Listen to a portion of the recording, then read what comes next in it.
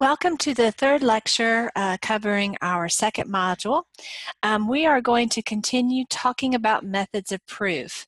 In the second module, we talked about the McDonnell-Douglas-Burdine back and forth process that happens, the prima facie case that the plaintiff produces when there's evidence, or at least the plaintiff believes there's evidence of disparate treatment, followed by the defendant's ability to present an explanation that there isn't really discrimination, and then the opportunity of the plaintiff to rebut the defendant's case.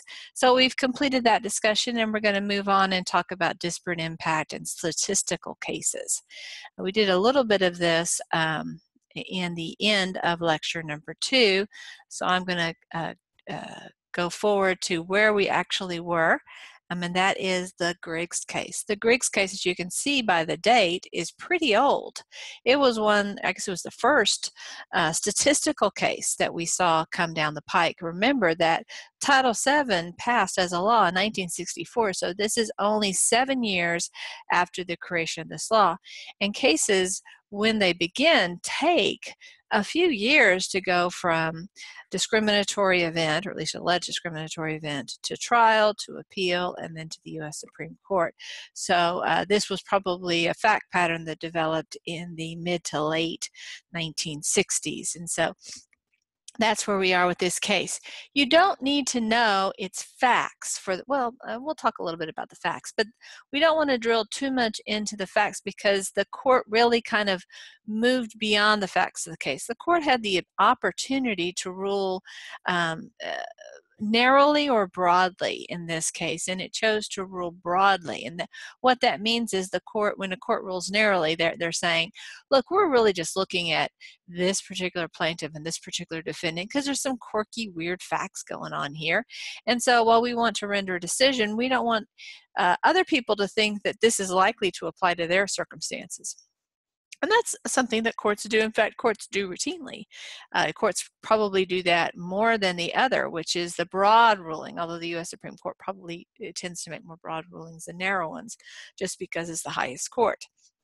The court that rules broadly is basically saying, look, let's not dive too deep into the particular facts of this case. We're going to not look at the minutiae. We're going to look broadly and say, generally speaking, what's going on here we want to address. And so we expect this ruling to apply to lots of different cases, even when some of the facts might be a little bit different. So that's what we have here, a broad ruling. This is a really, really important case, so let's unpack it. The issue, and again, we'll see the 4 things that we've seen previously when we're analyzing cases, the 4 important categories that we want to look at when we look at cases. We want to find the issue. We want to find the answer that the court gives to that issue, which is going to be the holding. We usually care about the facts, although occasionally, if the court is really broad, we may not care so much about the facts. And then as a 4th item that may have some level of interest, we want to consider the procedural history. Okay, so what is the issue in Griggs? Did the employer's internal transfer policy violate Title VII when its standards were not related to job performance? In this particular case, the employer, Duke Power Company, passed over some employees and refused to consider them for transfers because they did not have a high school diploma. The idea was Duke said, hey, you're not going to get to this particular level in the company until and unless you have the high school diploma. Well, at this time in the late 1960s,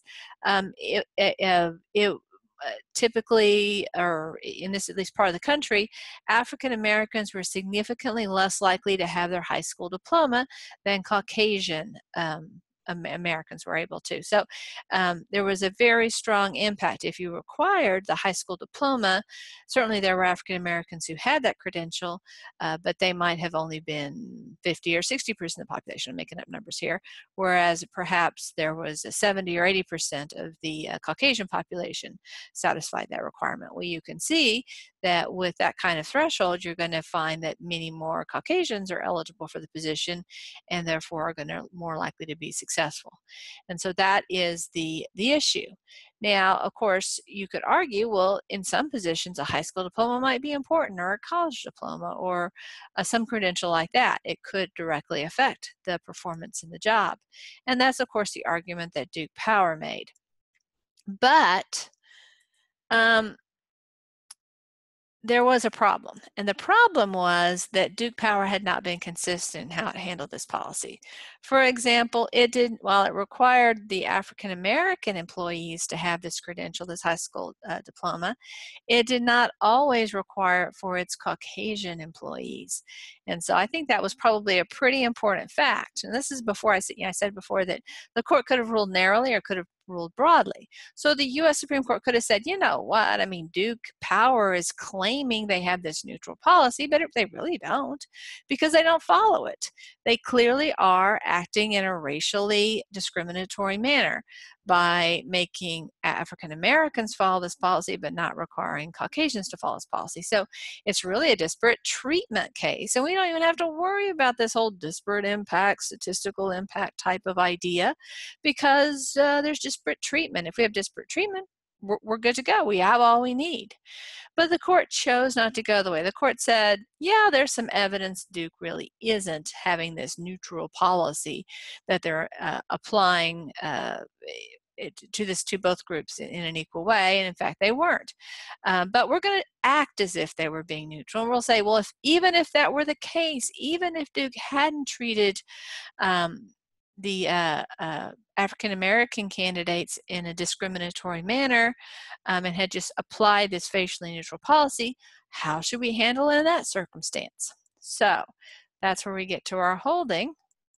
And we have that while nothing in the Title VII precludes use of tests or measuring procedures, and of course the requirement of a high school diploma would be a measuring procedure, what Congress has forbidden is giving these devices and mechanisms controlling force unless they are demonstrably a reasonable measure of job performance. So you have to prove, the onus is on the employer to say, yes, we require a high school diploma, and here's our evidence that it really is necessary, that it does impact job performance. And so another aspect is that these tests must not measure the person for the job, and must measure the actual person for the job, not the person in the abstract. So you have to consider all of the circumstances that might have impacted this person. Imagine for a second that you had a candidate who was a more mature person who had to drop out of high school during the Great Depression. And let's assume that during that generation, it was very, very common for people to have to drop out to feed their families.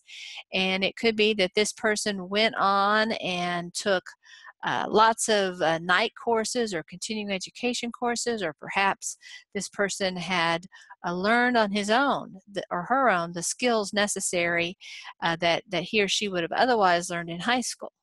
He or she doesn't have the piece of paper that says high school graduate, but he or she may well possess the skills that the high school graduate would have had.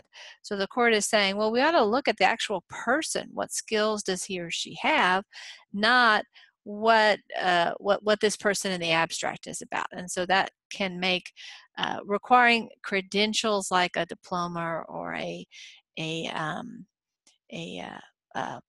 college degree or something not as important. Let's say that you are hiring for a position,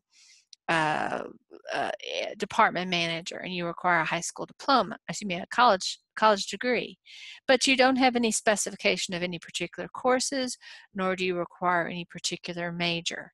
You have two candidates.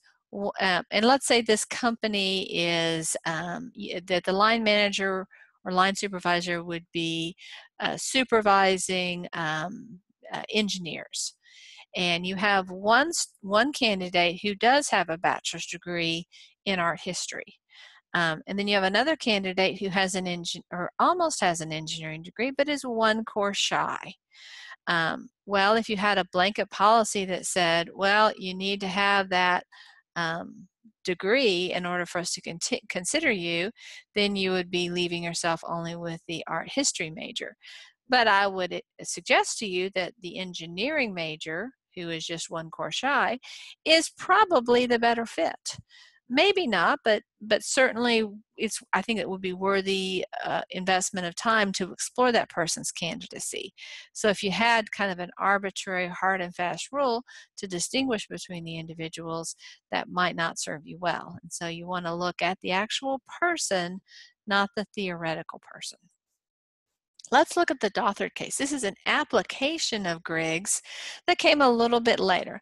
This is also an important case. People talk about it a lot, but probably not quite as much as Griggs.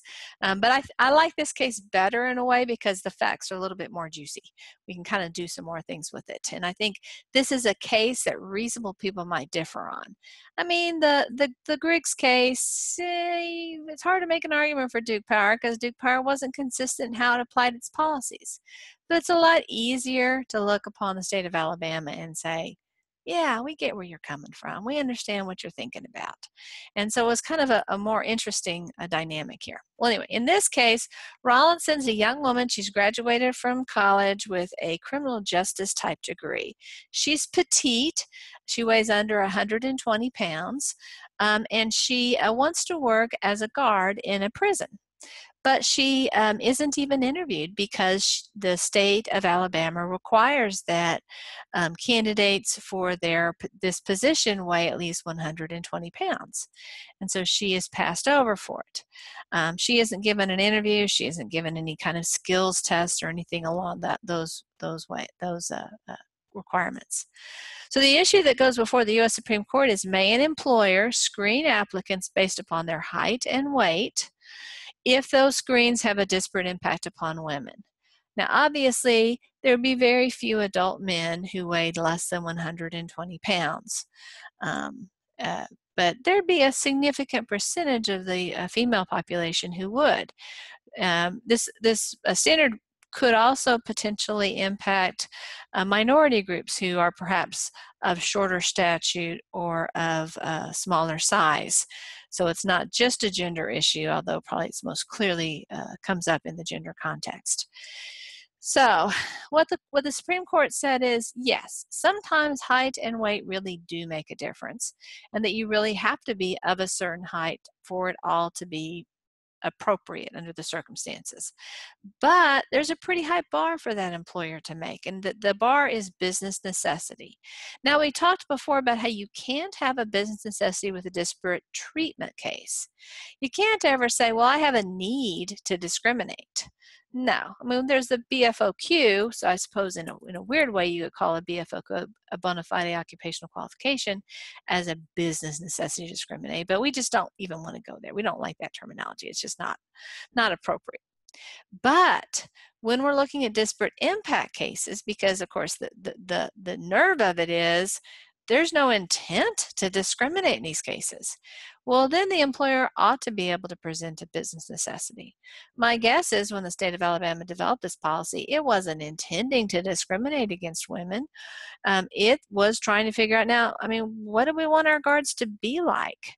It may not have even occurred to the people that women would be applying for these particular jobs. Maybe it did occur to them, I'm not quite sure, but I don't necessarily know that they had any kind of discriminatory animus against women at the time.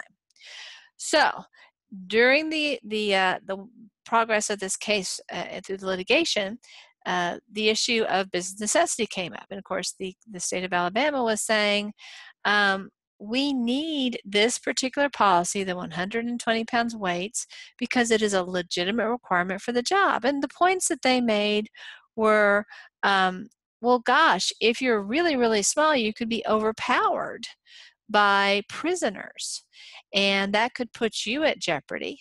If you, the guard, are in jeopardy, then, and you're overpowered, well, then other prisoners could also be in jeopardy.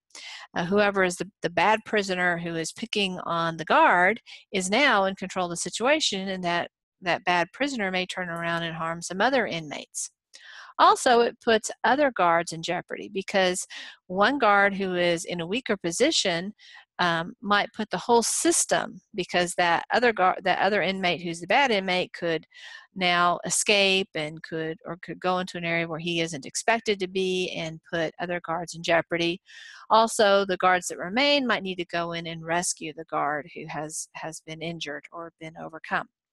So the idea was that they need to be of a certain physical strength and physical presence to be successful in the guard position.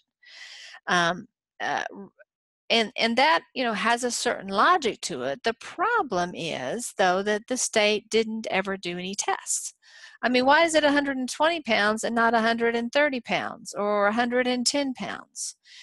Maybe it would make sense to have physical strength tests or physical endurance tests instead of a weight. I mean, you could be 120 pounds and be very fit and strong, or you could be, or let's say you're 115 pounds, very fit and very strong, or you could be 125 pounds and very not muscular and not strong. It might be that the 115-pound person is a lot more intimidating and a lot more safe for that environment than the 125-pound person. So Alabama really didn't go through those steps. I mean, it didn't know it was supposed to. After all, this was a first case. And so everyone was kind of learning from this what was necessary in disparate impact type cases. So the U.S. Supreme Court didn't close the door on this, didn't say you can't do this, but did say the onus is on the employer to prove that this standard, this facially neutral standard that does have a discriminatory impact, is actually a requirement for the position. And in this case, Alabama didn't make that proof, and so Miss Rawlinson actually won in this case. Let's talk about the 4/5 rule. This is, I hate to make political or personal perspectives, but I think that I am not unique in thinking this is a really bad test. I don't even know why the EOC still has this test. It's been around for a really long time, and it's a really, really bad from a logic and a mathematical standpoint. The test, let me tell you what the rule is, and then I'll explain the problems with the rule. The rule basically is minorities must do at least 80% as well as the majority on the screening device, whatever the screening device is, or the presumption of disparate impact arises. Well, this rule makes a lot of sense if we have a certain number of people in this particular pool. Let's say that you had 50 people in this pool. Or we'll say we had, let's say this population happened to be, this goes sound weird to say, but 50% minority, 50% majority. And so there were 50 minorities and 50 people who were in the majority group. We'll say African Americans and Caucasians, just to keep it relatively straightforward. So the screening device, whatever it is, the test, the physical endurance thing, whatever the item might be, if the minorities do less well than 80%, compared to the Caucasians, then there's a presumption of disparate impact. But let's say instead there were only 5 applicants. Well, how do you even apply this test when you have so few? Because, I mean, you might just luck out and have really, really amazing minority candidates. Or you might have really, really bad luck and have really inferior minority candidates, and so it messes up the numbers. Even in the extreme, let's say we don't have 50 minority candidates, let's say we have 5,000 minority candidates. Well, you would need a number it could be much greater than 80 to be statistically significant. It could even be 95% at that level because of the great numbers of people that you have. Eventually the sample size is huge when an 80% difference becomes statistically significant. But you know what? The 4/5 rule doesn't even talk about sample size. Now the EOC is obviously aware of this problem, and so they, at either extreme, they are suspicious of the application of this rule under these circumstances. So I wouldn't worry excessively about this, but especially if you are facing a disparate impact case and you have a fairly robust sample size, it probably does make sense to at least run the analysis to see which side of the 4/5 test you're on. And of course, 4/5, by the way, is 80%, so it's just a different way of describing 80%. Okay, let's do a little refresher on what the business necessity defense is. It's a defense to a disparate impact case based upon the employer's need for a policy or a device or a test as a legitimate requirement for the job. Is it legitimate? A lot of times we see business necessity cases coming up when there's a public safety aspect. For example, some fire departments require that their candidates be of a certain height, and the idea is that when you are going into a burning building, you might have to reach certain heights to rescue people or do other things that require a certain either size or height to be successful at doing that. Again, this is something that is going to have to be proven by the fire department that wants to use that standard, but if they can prove it, then yeah. Even if it results in women being less likely to pass that particular aspect of the test, or even minority groups who might not be statistically as likely to be as tall as that particular level might be. So we see it in the safety area, but we can also see it with respect to education or skills-based testing. You might be wondering here, and we're going to talk about this in a little bit more detail in a minute, but well, how do we apply tests that an employer might want to develop to distinguish skill sets, because it seems likely that there's going to be some statistical difference. The odds of the numbers being exactly the same across all the different groups just seems unlikely. And so where you see a difference, especially if you see a difference according to the 4/5 rule, would it be okay for the employer to have different cutoff levels? So let's say a passing test might be 87 for a Caucasian, but it's 84 for an African American. So that means African Americans who score 84, 85, or 86, they pass, but Caucasians who score 84, 85, or 86 don't pass. And again, this could apply with gender and with religion. There's lots of different permutations to this. Well, there was some question mark about whether this would be lawful, because again, it's hard to design a test that everybody's going to score equally well on, and employers were concerned about this 4/5 rule. So they were worried about disparate impact from a testing tool that causes there to be these differences. And so some employers were seriously considering, and in fact had implemented, different cutoff levels. But in 1991, the Congress passed a statute that said, can't do it. You cannot change the cutoff score based upon gender or race. You have to use those same scores. So that closed that issue for sure. So let's consider a couple of scenarios here. Okay, we have a law firm, Said and Rao, and it's looking for a qualified secretary. A criterion for selection is that the person type at least 65 words a minute. If a group of male applicants challenge this policy as being discriminatory against generally slower typing males, what do you think will happen?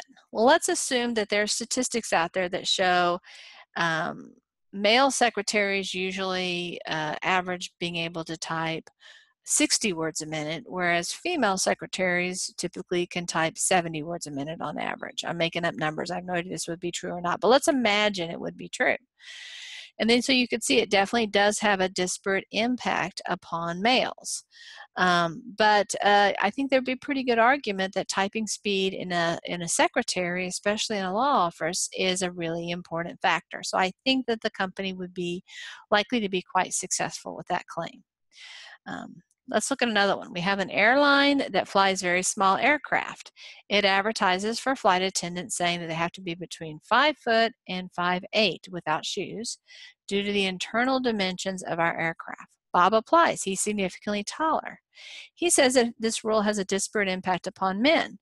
And it does seem to have an disparate impact upon men, because there's going to be many more men over 5'8" in the population than women.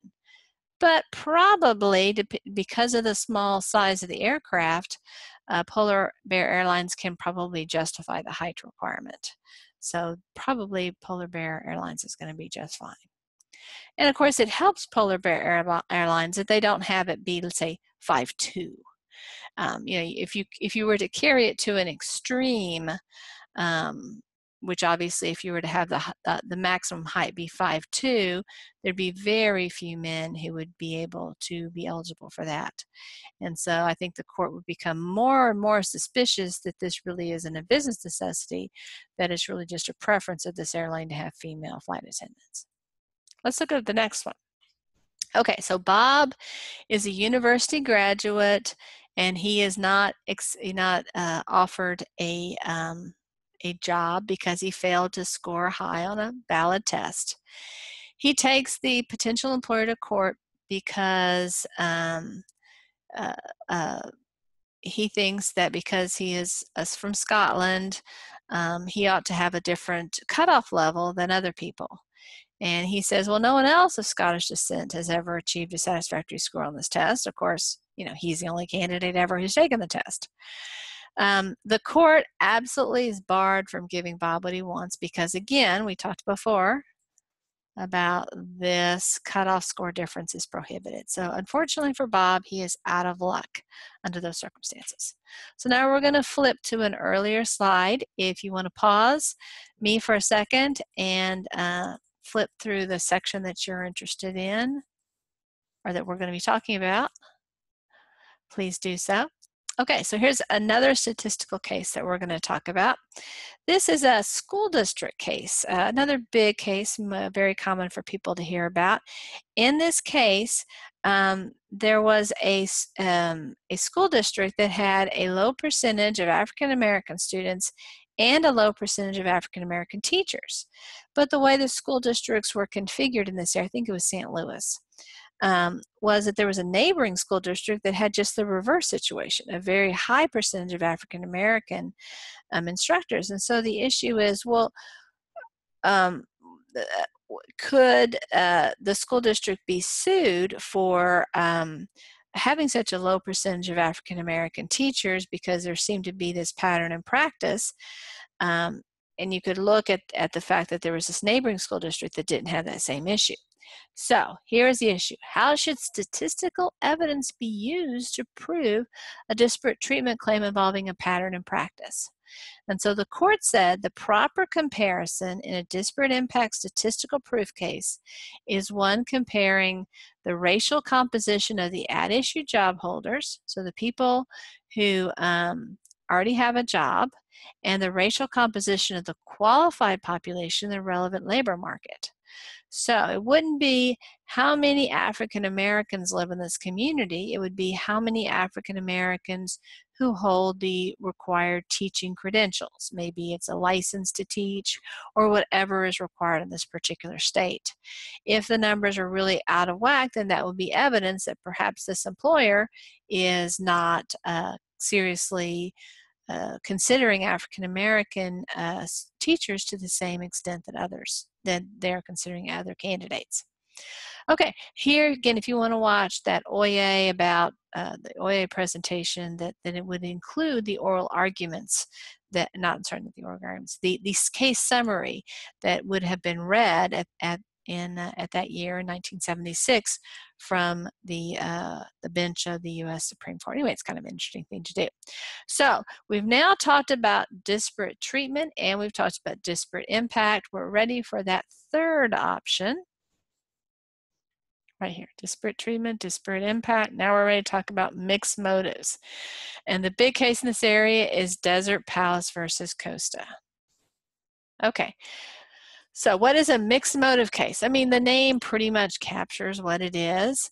It means that the employer, when it made whatever the action is, obviously it's an adverse action, had legal reasons for doing it and not so legal reasons for doing it. And so how do you unpack that if you're the jury? How do you weigh, well, he had I get part of what they did, but there also seemed to be some other reason they did.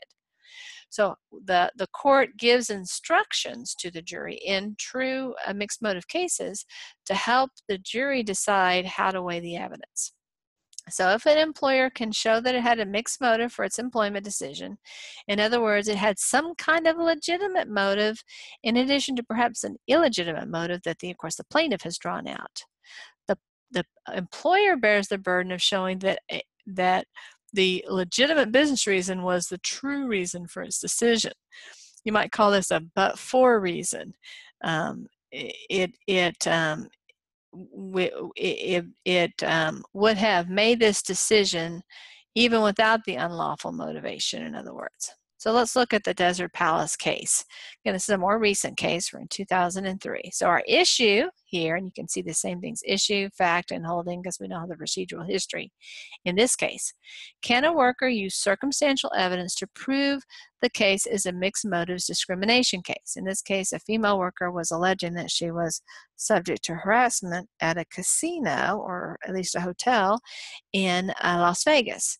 And the U.S. Supreme Court said, well, yes, you can use circumstantial evidence in a mixed motives case. You don't have to have direct evidence.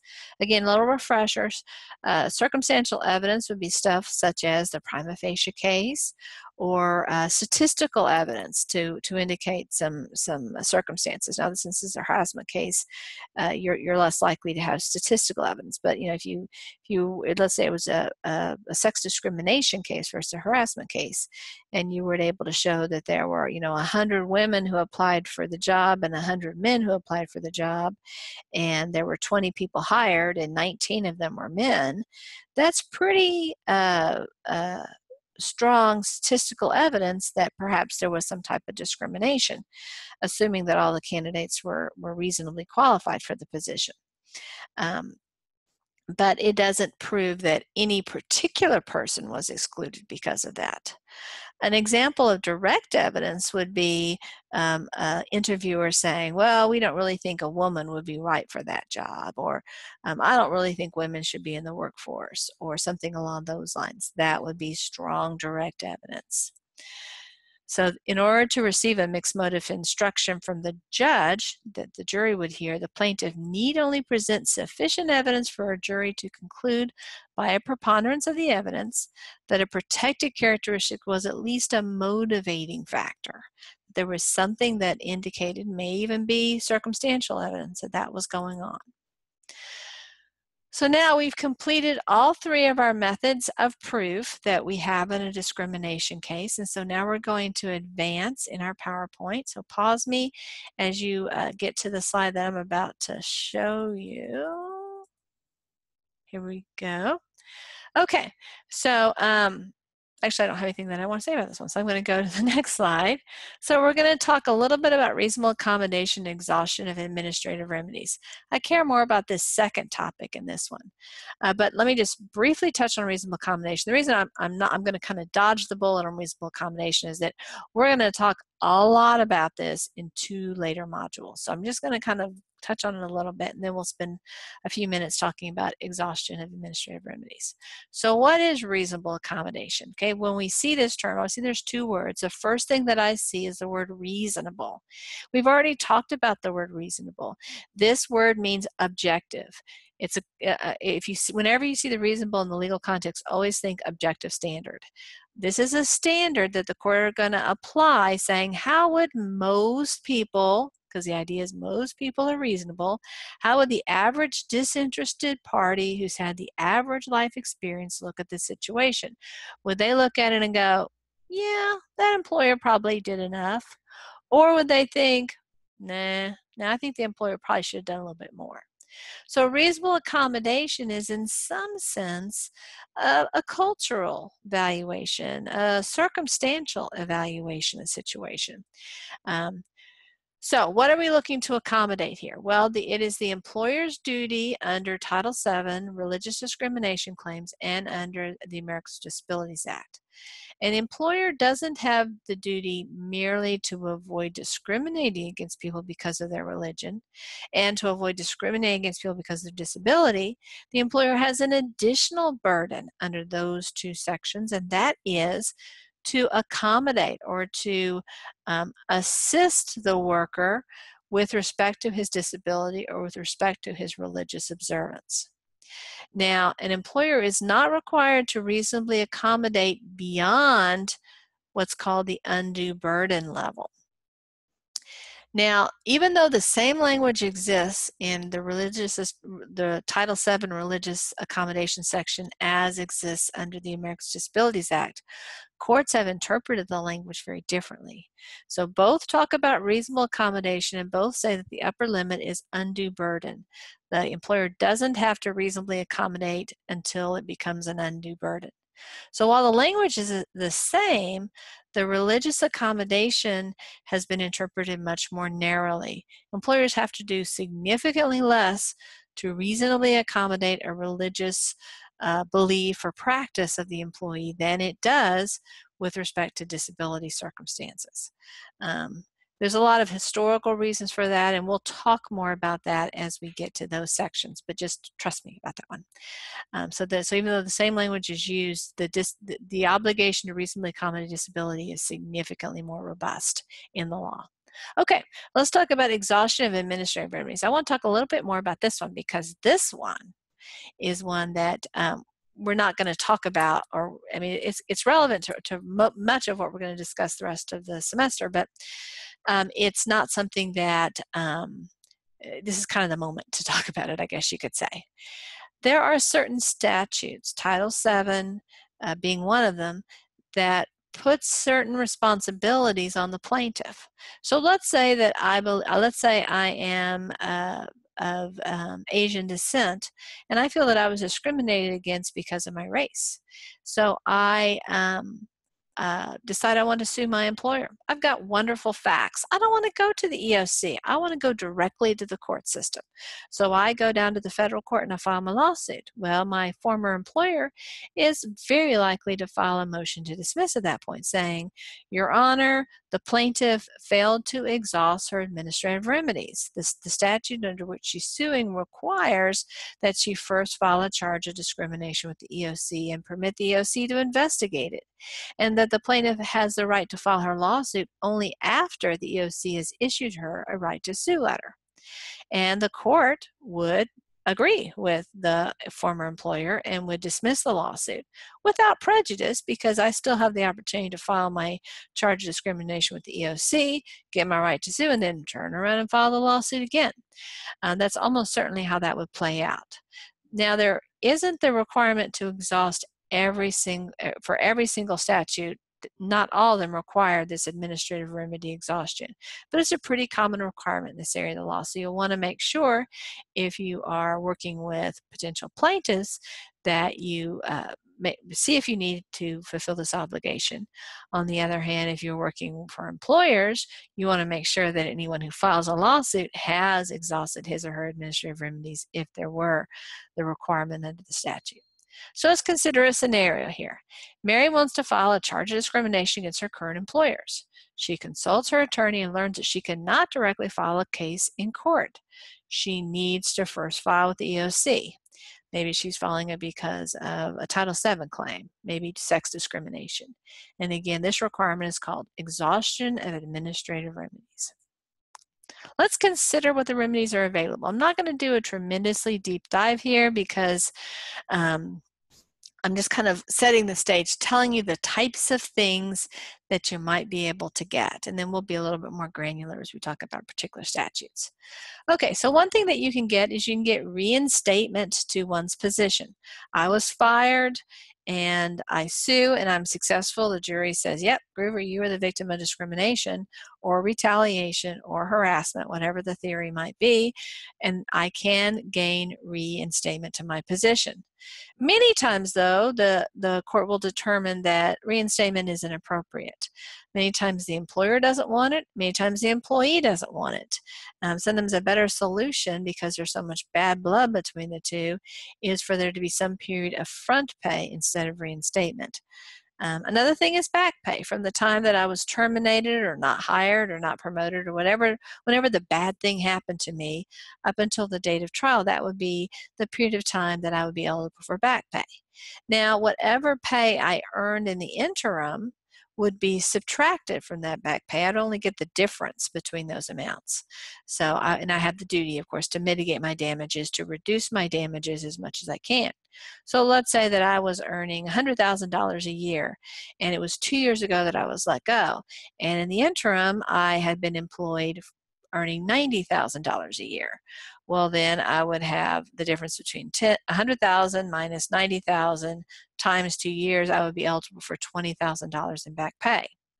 Let's say instead, though, I was earning $50,000 in my job and I was fired unlawfully, and then I got another job where I earned $60,000.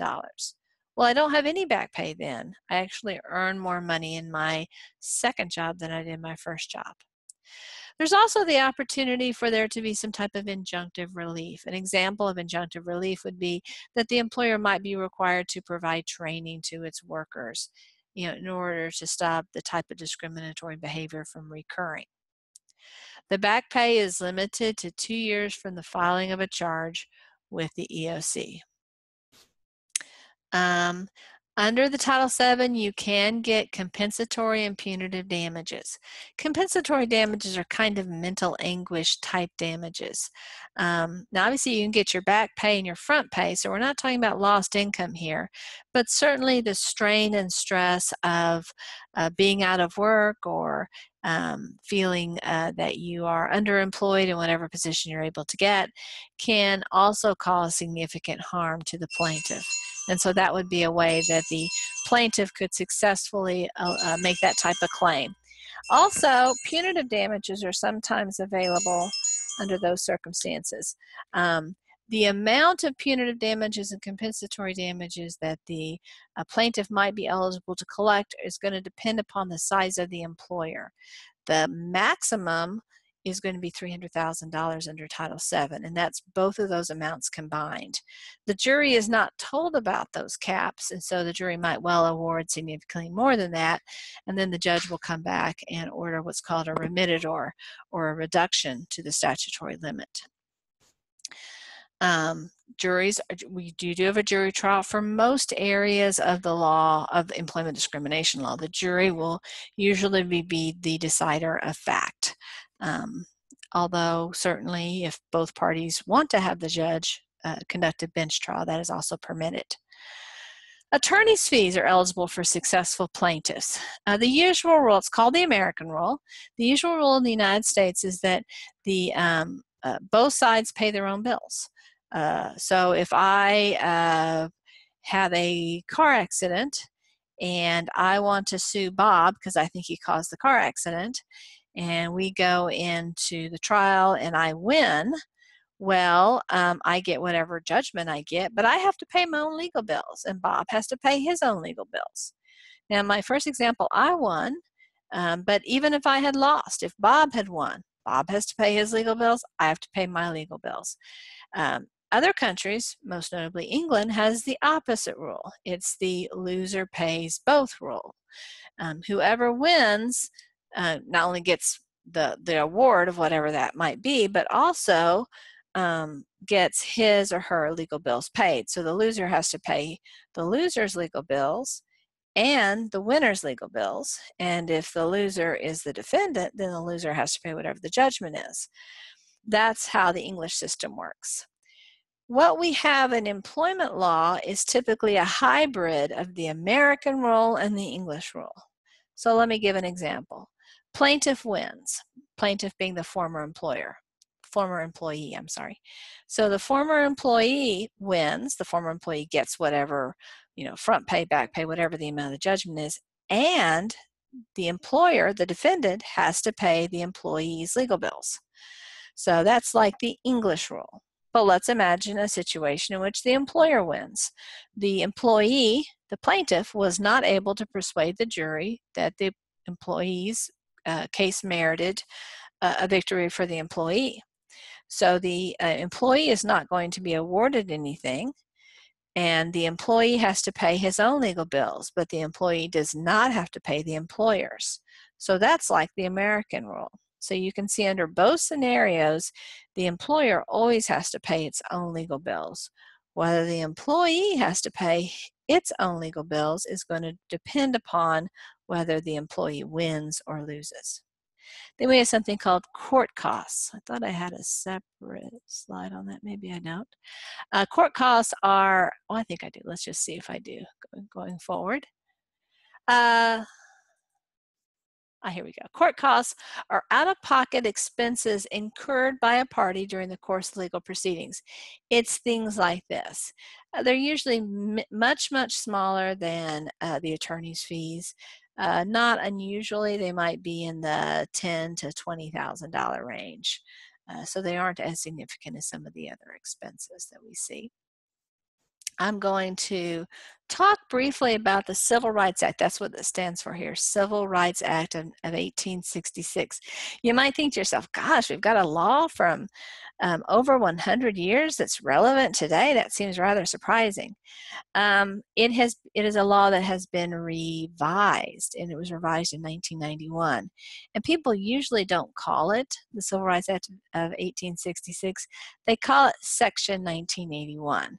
Now, this mention of 1981 has nothing to do with the year. It's just the section of the statute. There's a Section 1980 immediately before it and a Section 1982 immediately after it. This statute provides lots of good benefits for plaintiffs in many discrimination cases, and there are lots of advantages to plaintiffs who happen to choose to sue under usually Title VII as well as this as well. The big benefit, one of the big benefits, not the only benefit, and we'll talk more about these when we get to the race discrimination presentation, but the big benefit is that there are no caps to the damages. Remember I said before, under this theory, that the most that the plaintiff can get for compensatory and punitive combined would be $300,000.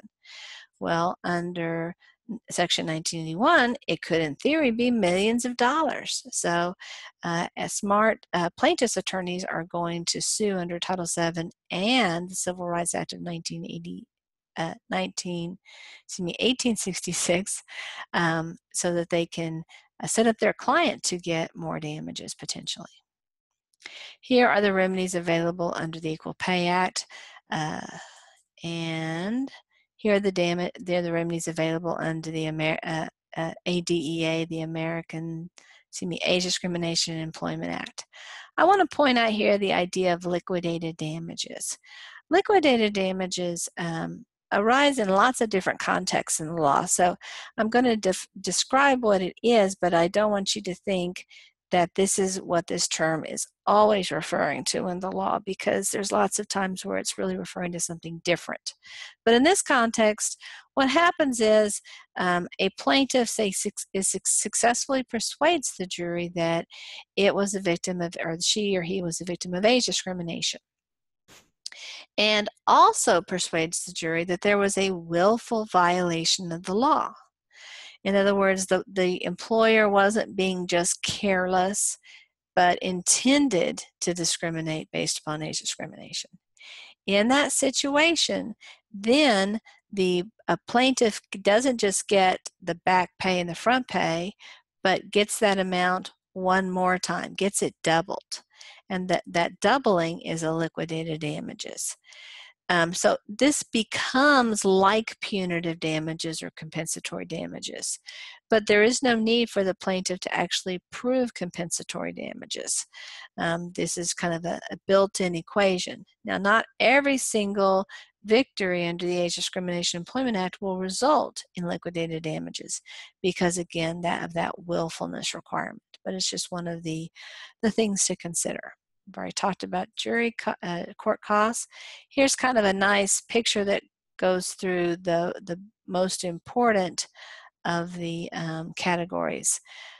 Seniority, retroactive seniority, those are other things that can happen if a person has been laid off, perhaps from a union position where your seniority can affect, jobs you can post into or things along those lines. Well, if you've had a break of some period of time, you don't want to restart your seniority clock, and so the court can award that seniority to the person. Here's a couple of terms, I guess one term we want to focus on. This is back pay. And here's our definition. Money awarded for time employee was not working because of illegal discrimination. Keep in mind, the employee has the obligation to mitigate or to reduce the damages by seeking reasonable employment during that period of time. And we've already talked about these terms. An unlawfully discriminating employer may be liable for back pay for up to 2 years before the filing of the charge of discrimination. Also, for reinstatement of the employee to his or her position, for retroactive seniority, for injunctive relief if applicable, and for attorney's fees. So this is kind of a nice summary of the differing things that the employer might be on the hook for. An unlawfully discriminating employer may be liable for front pay for situations where reinstatement is not possible. Actually, will be liable for it under those circumstances. If, of course, the employee hasn't been able to attain similar employment. So let's consider a scenario to kind of make this really clear. Mary was employed as an associate manager in the purchasing department. Prior to her new supervisor coming on board, she had great appraisals, but her new boss is overheard saying women aren't smart enough to manage a department. She's fired for poor performance just 6 months later. Let's assume she wins her discrimination claim, and she would, of course, under those circumstances, be entitled to back pay and reinstatement. And again, it's possible the court might say, well, you know what? Mary's relationship with Badger Industries has been so soured by this litigation, front pay may be more appropriate than reinstatement. So here's just some management tips to think about. Obviously, most of the time, employment relationships don't result in litigation. That's a pretty unusual circumstance. But as an HR person or as a paralegal, you are going to see cases that do involve this. It's not always the ones that you expect, though. In my experience as an HR attorney, there were many times that we were sure Bob or Sally was going to sue us. I mean, we just knew it was going to happen, and it didn't. There were other times we had no idea something was going to happen, and it happened. So it's easy to think that we have more data than we actually do. And as a result, we ought to treat all employees with the assumption that there is the possibility of a lawsuit. And so if we're aware of that, then that will help us make sure that we've dotted every I and crossed every T. As I said before, even when the employer wins, the employer really doesn't win because the employer faces a huge legal bill. It's not at all unusual for these cases to be a six-figure investment for the employer, hundreds of thousands of dollars. And again, even if the employer is completely successful, there's no refund for the employer for that sum of money. Depending upon the employer situation, usually insurance is not going to cover that. There are some categories of insurance that can cover certain claims, but many times they don't apply, and many employers don't happen to cover those particular types. So instead of litigating the cases, you ideally want to prevent those cases from happening. Sometimes people think, well, this means that I shouldn't always hire the best and retain the best. As long as when you say the best, you mean the best irrespective of race, religion, gender, you would be mistaken. In fact, the smartest thing that you can do as an employer is have the best, because you absolutely can discriminate based upon the quality of the work output. But you also want to challenge yourself. Do I think that person is best because he or she is best, or do I think that person is best because he or she looks like me and does the job in the way I would do the job, and so therefore I think that that person is best? And again, you always have to be aware of the possibility of retaliation. Some retaliation is intentional, but a lot of it isn't. People, when they have been criticized, many times will look upon that person who criticized them in a less positive light. They may not even be fully aware of it. So it's impossible, it's important to monitor that, especially when you've had a whistleblower, somebody who's claimed some type of complaint like that, that you periodically go back and touch base with that person. Everything going okay? Is there anything you want to talk about? That type of thing. And of course, you're going to want to document those conversations with that particular employee, so you can say, well, I touched base with them 6 months after that incident. They said everything was fine. And then if they file a lawsuit 6 months later, well, that they're going to have a difficulty because they had that perfect opportunity to complain to you, and yet they didn't. So one of the things that the HR person is supposed to be doing is documenting the behavior, addressing problems when they arise, but also documenting when there aren't problems, so there aren't evidence of problems. Because employment decisions can have consequences months or years after the event, you ought to carefully document decisions, carefully document conversations that you have, and talk about why they happen, and document with the date, and have some type of record. You're not going to remember 3 years from now what happened in this particular situation, and so it really does require keeping some kind of record and having that record available so you can refer to it, have it organized in a way that's meaningful for you and is sufficiently detailed so you can reconstruct the dynamics in that particular conversation. Well, we're completed with Module 2. I hope this presentation has been helpful for you. It's been a pleasure presenting it to you. Of course, as always, if you have questions, feel free to email them to me or come by my office hours. I'll be delighted to talk with you at great length about these topics, anything that you would like to chat about. I thank you for your attention, and I hope you have a wonderful day. Bye-bye.